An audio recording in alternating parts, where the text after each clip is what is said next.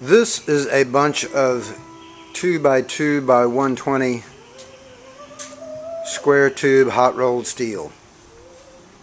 And upstairs in the logistics staging area, also known as the second bedroom, there are more parts and pieces.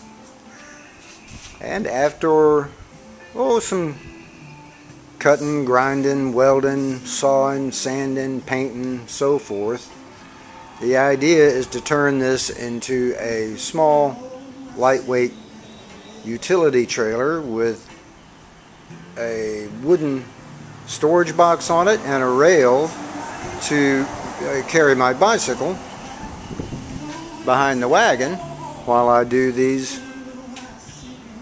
car camping road trips. So, may as well get on with the cutting and welding and grinding and sawing and sanding and painting. And after some cutting and welding and sawing and painting, I have ended up with this, which you can see is a pretty straightforward little utility trailer with a storage box and a bicycle rail on it. Lightweight little guy. Has a 5-foot tongue on it, which really tracks well. 13-inch wheels and tires, so I can go highway speed.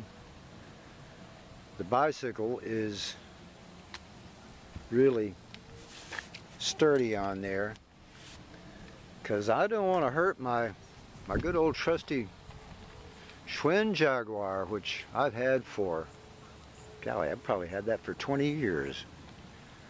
The box is, well, it's essentially 4 by 4, 20 inches deep.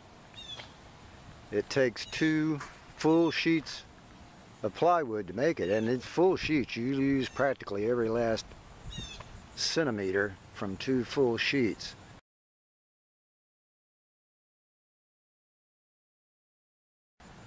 Which makes the trailer then heavy enough to actually stay on the ground instead of just bouncing around behind you, which it does really well. This thing tracks really, really well.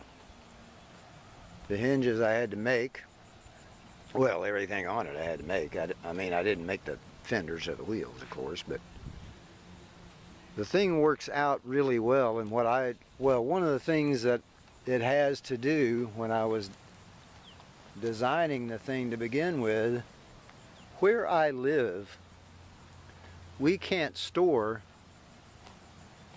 trailers outside, which is kind of a pain, but I fully agree with it because it's a small little community. There's only 5 units, and if we all start sticking trailers all over the place, it'll look like crap in no time. So I'm fully on board with that. And I have made this trailer to completely disassemble. Wheels, tires, axles, springs, fenders, lights, tongue, every bit of it completely disassembled, so that you have essentially a 4x4 20-inch box that I will mount on the side of my storage, or in my case my shop. And then this lid, which lifts this way, will no longer be a lid when it's vertical. It's a door. Everything then fits inside that, and it's all contained in here. I've got these toggle latches on here to get good compression on my weather strip, which is pretty substantial.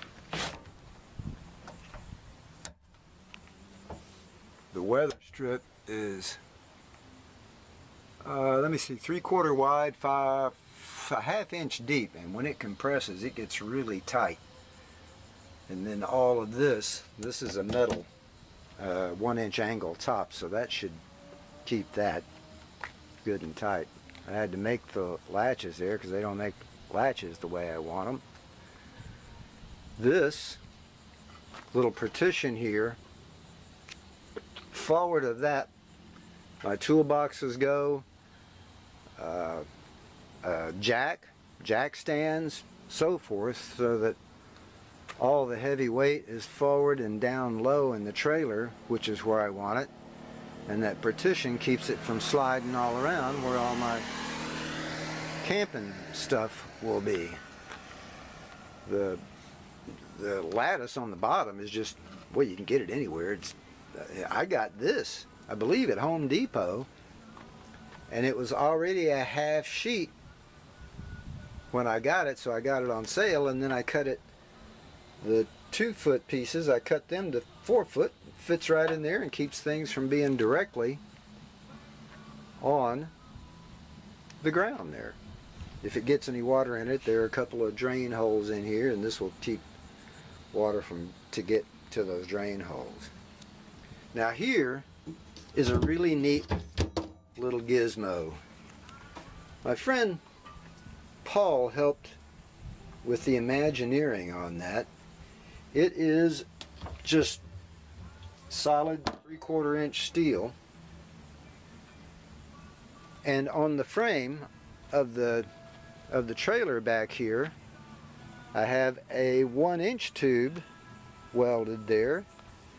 Then this guy will slide through that tube, out one of the holes in this wheel, put a lock through there, and if you want to leave your trailer for a day while you go exploring, when you come back, the trailer will still be there, and wheel too. You know, unless somebody breaks out a lot of power tools and makes a lot of noise, which should alert some people. But everything that I need this trailer to do, it will do well. In fact, it's overkill. There are 30 cubic feet of storage in there. I've already done a little run through packing of it. It's way more space than I need. But when I did the cutout map on the plywood, it left pieces that allowed me to make 20-inch sides, so that's what I did. I originally wanted to be 16 inches, which I think would make it look a little sleeker, but I mean, it's a wooden box on a trailer. Sleek is not exactly something that really has to be considered, I think. But for what I want to do, what this is going to do, I'll be sleeping in here. My gear will be back in there. The lid opens on the driver's side. Access is easy. The bicycle is solidly on there, and of course.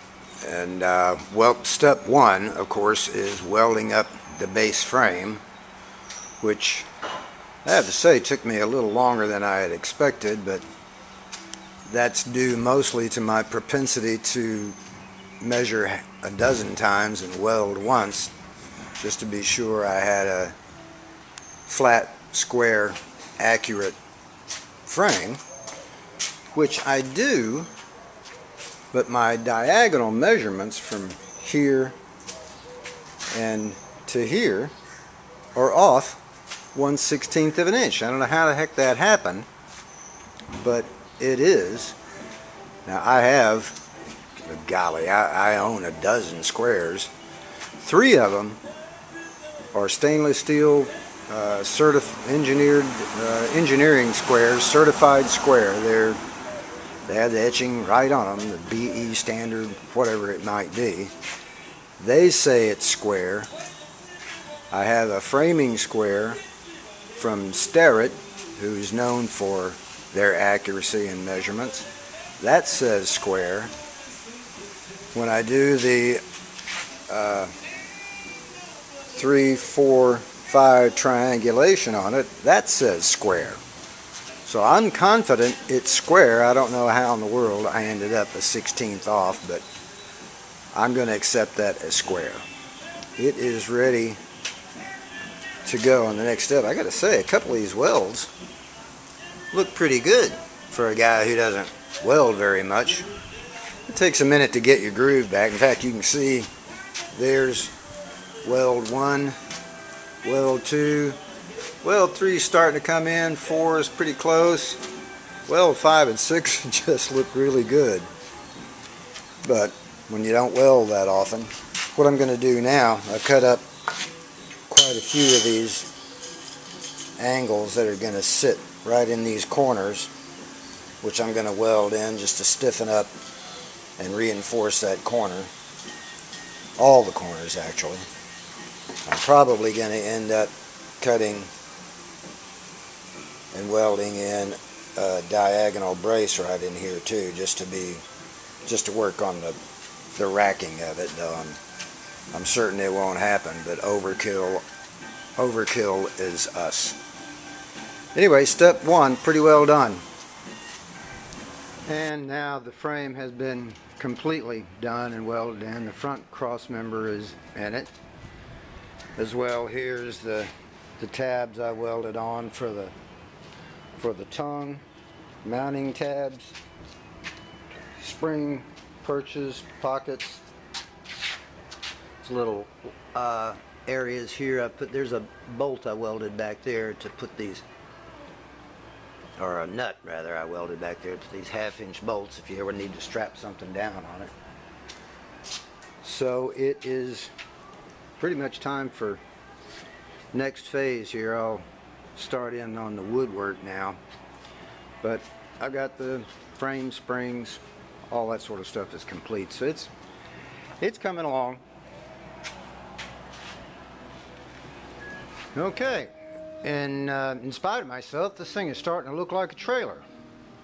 Now this, from fore to aft, when this is leveled, there is 16.5 to the bottom, from the bottom of the tongue to the ground, which should leave me about 1.5 inches forward down to the hitch, which should be real good. That ought to work out pretty well. And like I say, for what I'm going to do, it ought to be just dandy.